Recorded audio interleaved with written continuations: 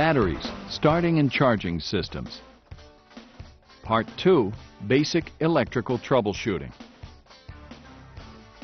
Before electronic systems became common on automobiles, a car's electrical system did little more than power the ignition system, crank the engine, and power the lighting system.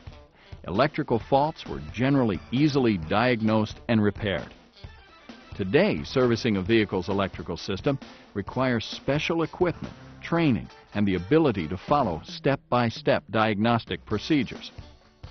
The introduction of solid-state electronic components would seem to have made the auto technician's job more difficult, but the availability of special tools and test equipment has removed much of the trial and error that once was common in automotive troubleshooting. In this program, you'll look at the most basic electrical testing device, the digital multimeter. You'll examine the different scales of electrical measurement, and you'll see some common electrical faults.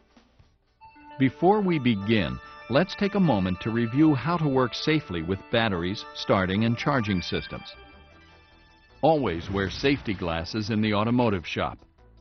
Be sure to remove all jewelry before beginning work.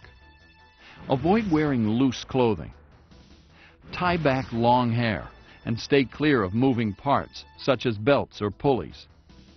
Handle heavy electrical components, such as batteries, alternators, and cranking motors with care.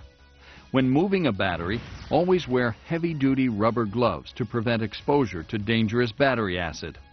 Know the locations of the first aid and eye wash stations in your facility. Also remember that in an unfused circuit with a short to ground, you should always disconnect the battery before troubleshooting.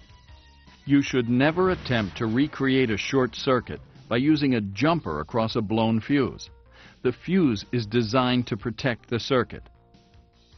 And engine components can be very hot, so you need to work carefully around them.